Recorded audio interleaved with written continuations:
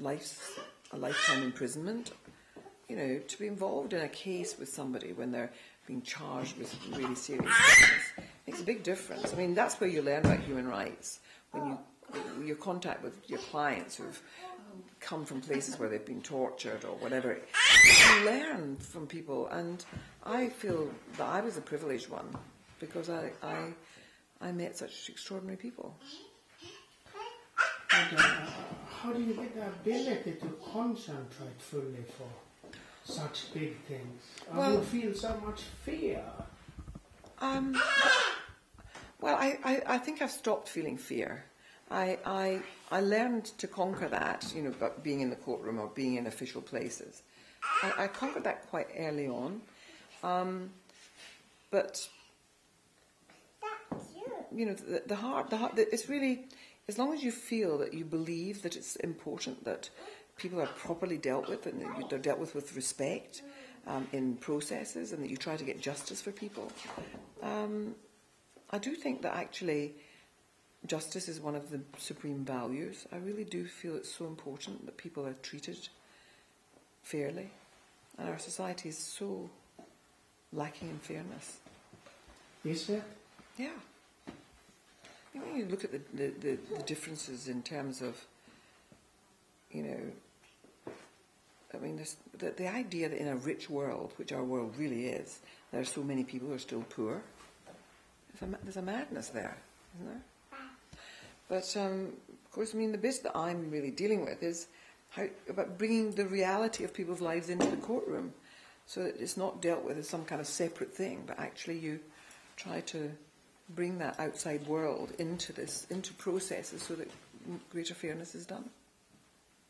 I don't think you can do justice without being alert to social justice issues too.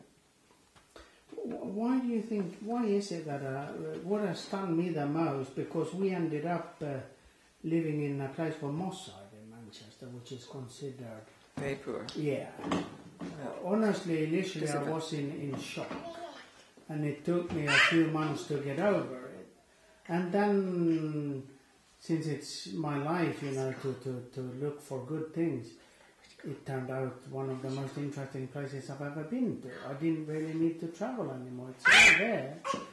But then we live with neighbours with no teeth, and he's 18, and he's trying to survive on £10 a month for gas and electricity. And you ask yourself, this is a country who's fifth or sixth richest. Why is it like that? But there's a myth that's put out that we're poor. You know, the story's being told to ordinary people that actually we're in terrible debt, we're in a terrible place, and so on. And it's actually a distortion of reality. I mean, the real poverty that's being experienced by some of our communities is just beyond imagining that it's happening in a rich country like ours, or in the United States. But it's about the greed of the few, and the unwillingness to really share. The very thing that we tell our children to do from the earliest days, about sharing. So, I mean, I admire you for going and living in Moss Side and seeing what that's like, because it's probably, in some ways, as shocking as going to live in rural Yemen. Basically, I got an email from my wife yesterday, and she wrote, "You wake up in the morning full of inspiration, you know, I'm going to do things today." Then you open the door. No greenery. Only, quote unquote, people are trying to survive, and you lose it. You lose it, of course. And that's why I admire them so much, to wake up every morning and actually go out and do something. Yeah.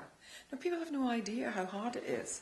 And they've no idea that when your life has been emptied of some fulfilling work or emptied of opportunity, then trying to get it back on track is very difficult.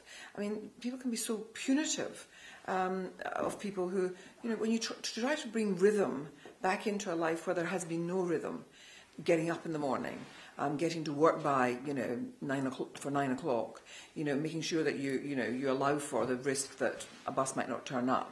All those things that we all do fall away when you suddenly are made unemployed or you've never had the opportunity of real work or are not trained for anything. And so, there's no order to your day, and it becomes very hard, to put that onto it.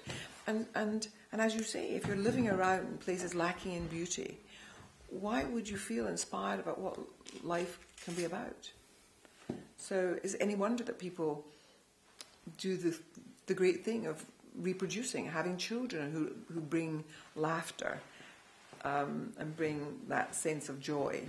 There's something very uplifting, and that's why the poor so often have so many children. Why do you think we become this greedy then?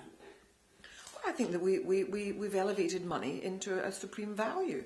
We've made it you judge people, and admire people who are successful because of their riches and so on, rather than admiring other values. And so we've put money on a pedestal. It used to be class, but now it's, a combination of money being the kind of way in which that links, in people's minds with some sort of superior value. No, I think it's about materialism. And I think that we have become a society that has forgotten what the real stuff is. And we've also forgotten solidarity, that it feels good to help other people. It actually does. It feels good to give things away. People should try it. How do you survive in, if I say, an atmosphere which is, pretty much demands that you kind of fit in when you have these fantastic ideas? Well, I think that the interesting thing is if you can retain a sense of yourself as an outsider. You see, I made someone laugh last night where I said, well, you see, I feel that I am pretty much still an outsider because I don't, you see, if you don't have opportunities to spend time with people who really are on the edge, people who are feeling very much as though they're society's pariahs, there's nothing kind of reminds you more about, how the establishment works than seeing those who suffer from, being left on the outside. And so I always try to keep that going. It's why I still do a certain amount of practice in law. Why, even although I'm doing other things, in education and so on, and I'm in Parliament, but I really do think that going to a prison, sitting in the queue, being searched repeatedly, it's good for me. And we should all be reminded constantly that actually life isn't this good for many, many people. And so I still have that sense of having one foot in and one foot out. How do you keep up that positive hope then? Well, because I one of the great things that I have found is that if you can spend time with young people, young people, they come out of the egg, they come out, feeling optimistic, and it's beaten out of them. But I love being with students because they still think they can change the world. And we've got to keep hold of that bit of ourselves that is the student. And I still have it in there. I still feel that we could turn this around. We could actually create a world that was different. But it would involve incredible boldness. But if you spend time with young people, they keep your hope alive. What a wise thing. It really does. So how do you look upon, say, Britain today then when it comes to, you said, splitting up like Scotland, England, Wales, or I don't know, even living in the EU, you would say is not a good idea? No. I'm very much in favour of being part of Europe and the European Union. I want us to be part. I want us to be part of that. I think the strength in being part and coming together to find solutions to things. Let's look at the business of the banking crisis. Now, it happened. Governments nowadays, because business is international, The threat only has to be made to a country that we're going to remove our businesses. If you insist on taxing us too much, we're going to go off somewhere else.